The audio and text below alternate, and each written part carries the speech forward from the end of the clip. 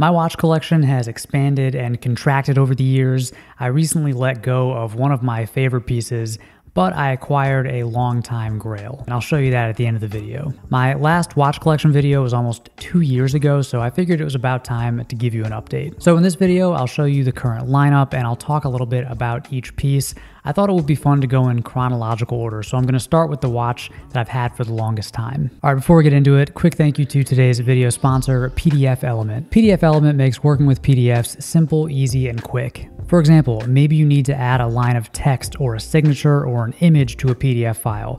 Maybe you want to combine or separate multiple pages, or maybe you need to convert a PDF to or from a Word doc, Excel sheet, or PowerPoint slide. PDF Element makes all those tasks super easy, along with a bunch of other advanced features like batch processing, PDF search, and more. It can work across all of your devices, and for a limited time, you can get 50% off PDF Element Pro by using the link down below in the description. First up, we have this little rectangular Citizen Quartz dress watch. I actually don't know the reference number for this watch. I haven't been able to find the exact model online. I'm sure it's discontinued because this is from the 80s. It's just a cheap quartz watch, and I'm sure it's not worth anything today. My dad gave me this watch when I got my first job after college, and it wasn't some special like grandpa gives you his Rolex moment or anything like that. It was just a practical thing. He's like, hey, you're working now, you're dressing up a little more, here's a watch. He actually worked for a long time at IBM, and back then, if you worked at IBM, you wore a white shirt, a black suit, he had some burgundy brogues, and a tie every day, and he would wear this watch. So this watch does remind me of my dad's corporate grind during the 80s. I don't wear it much anymore. It doesn't seem to hold a charge. Like, I'll put a new battery in and it just dies within a few months. But of course, I hold on to this watch for sentimental value, and I wear it every now and then if I dress up. I do love the ultra thin dial and the rectangular, smaller size case. It's sort of like a poor man's Cartier tank. All right, next up we have this Seiko SKX013. This is my first dive watch. It's my first automatic watch. Back when I got it, back in 2016, it cost $215 on Amazon. And at the time, it was the most money I'd ever spent on a watch. I wore it on its stock Jubilee bracelet for a long time, and then I eventually upgraded to this Oyster bracelet from Strapcode. It's made for this watch, so it fits it perfectly. And as much as I love the kind of jangly, comfy Jubilee bracelet, I think the chunkier, heavier Oyster bracelet makes a lot of sense for a dive watch. I also like wearing this watch on a black Perlon strap. It's very comfy, and this is like my vacation watch. Even after I got, quote unquote nicer watches, I would always bring this on vacation, especially if I was going somewhere like where I was going to be swimming in the ocean. I don't know, there's something about this watch. It's tough, it can handle water submersion, and it's not that precious, so if something did happen to it, I wouldn't be devastated. I also wore this watch on my honeymoon, so it reminds me of that time, so it does have some nice memories attached to it. This one doesn't get a ton of wrist time anymore, but one thing I've realized is that my desire to wear a certain watch waxes and wanes over time, and so I wouldn't be surprised if a few months from now or a few years from now, I fall back in love with this watch and wear it nonstop for a few months. All right, next up, we have this little Casio F-84W. It's a slightly less popular model of the F-91W that you see everywhere.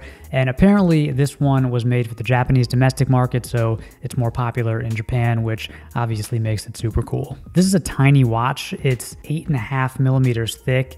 And by today's standards, it's just very small. It's got this lightweight rubber strap, and it honestly feels more like wearing a bracelet. I'm not sure why I got this watch, although it has gotten plenty of wrist time.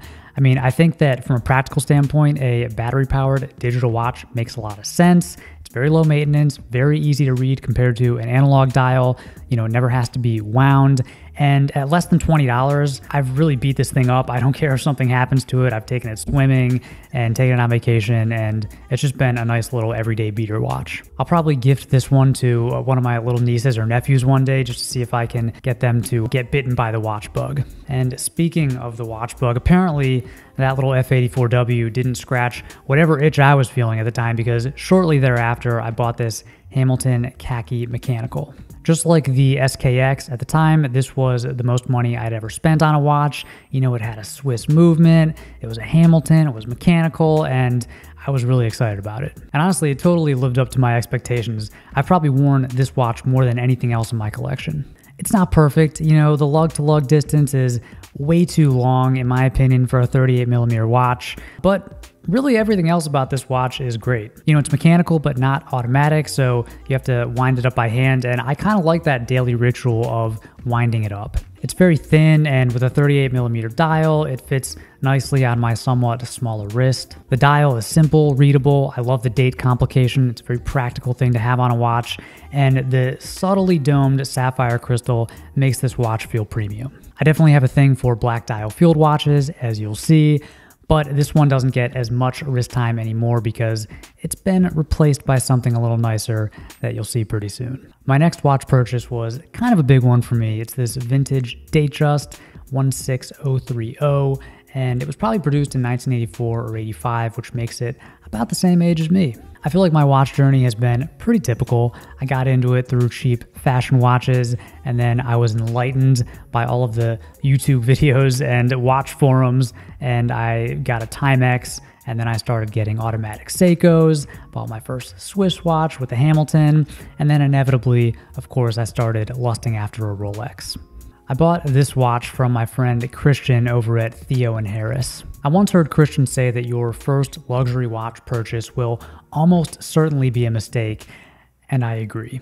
You know, considering my style and my preferences today, I don't think I would buy this Datejust again. In fact, to be honest, I don't think I'd even go vintage, but I don't regret this purchase, and I still love this watch. In fact, I love it more now than I did when I bought it. And even though I've talked about the sentimental component of buying watches or watch collecting, I mean, when I bought this watch, I made a video about it, and I, went on and on about the sentimental reasons for buying it. And honestly, I think I was trying to justify the purchase to myself. Like, I didn't really believe what I was saying. I never understood it until kind of recently, like maybe the past couple of years. Like, yes, you should buy watches that you love looking at and that kind of gel with your style. But just like with fragrance, when you wear a watch, it starts to collect memories, and it doesn't matter what it looks like or how much it costs or anything else.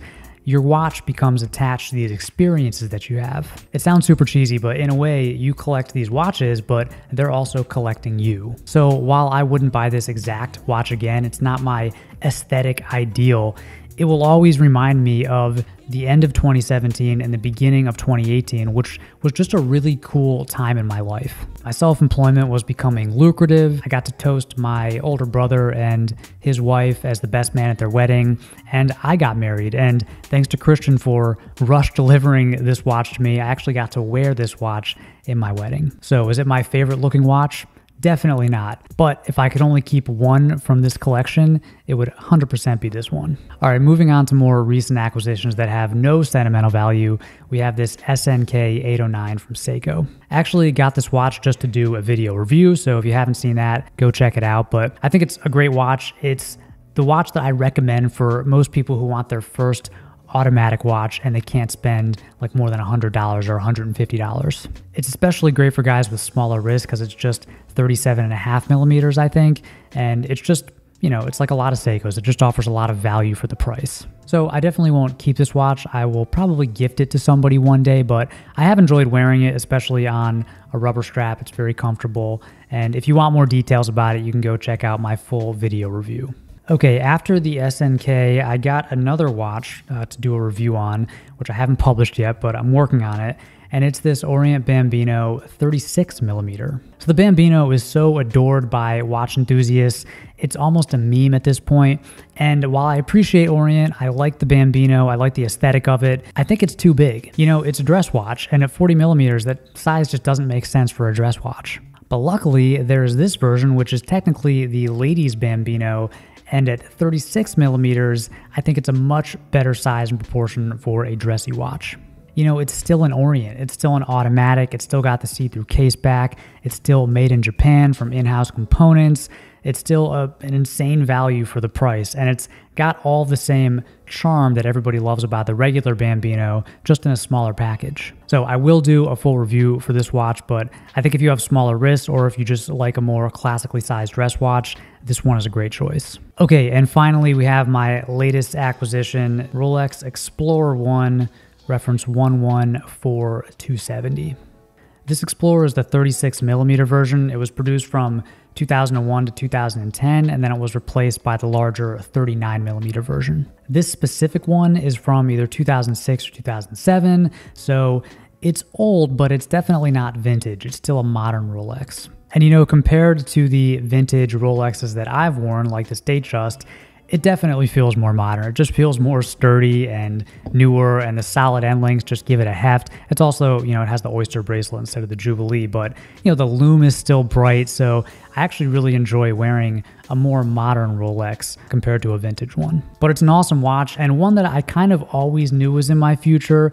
I just didn't think I'd have it for another few years. I figured it would be a nice purchase to celebrate some financial or personal milestone, like maybe 4 or 5 years from now. And honestly, I was okay waiting for it. I think the anticipation is half the fun. I love researching and finding that exact model number and production year that you want. But an opportunity presented itself early, and I'm very thankful for that. I got the chance to partner with eBay to help promote their authenticity guarantee program. And, you know, I was making a sponsored video with them, and I thought that that was basically the universe telling me that it was time for the Explorer. I feel like if you could bundle up my personality and my personal style preferences and manifest it in a watch, you would get the 36mm Explorer 1. It's just so clean and minimal and functional. It's high quality, it's luxury even, but it's not flashy. Most people aren't gonna look twice at this watch, and I love that about it. Actually, I think that the Datejust with its engine turned bezel, or if you get one with a fluted bezel and a Jubilee bracelet, and then the Explorer with its smooth bezel and its oyster bracelet, it's like a perfect 2-watch collection. You know, one's a little bit flashy and dressy, you can wear it with business casual or a suit, and the other one's understated, sporty, kind of minimal and casual. They're both 36mm, and they're both the perfect size for my wrist. So all that to say, I think my collection is feeling pretty good right now. It's feeling pretty complete. I honestly don't really know what's next. The only thing I do know is change is constant, and so I know that in a year, 5 years, 15 years, my preferences will be different than they are now. So I won't be surprised if I find myself falling out of love with this watch, or maybe in love with another watch or another brand that I've never even considered. I can't imagine that right now because it basically hasn't left my wrist since I got it. Either way, for now, I am more than content with these watches, and I hope you enjoyed this collection. If you have any questions for me about any of my watches or watches in general, let me know down in the comment section. Thank you as always for watching, and until next time, stay stylish.